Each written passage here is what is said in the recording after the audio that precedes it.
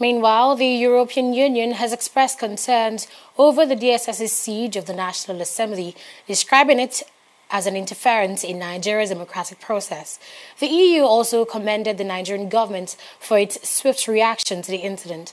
The Kano State Governor, Abdullahi Gadunje, has also condemned the raid, saying it has brought ridicule to Nigeria in the international system. While speaking to our correspondent, Gadunje lauded the action taken by the acting president, Yemi Osinbajo.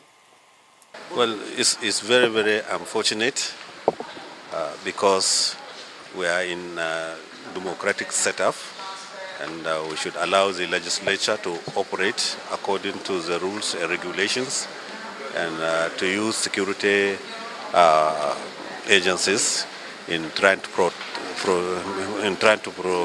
prevent them from doing their own normal legislative functions. I think is wrong. But I have to salute the acting president for taking an immediate action in order to save the situation.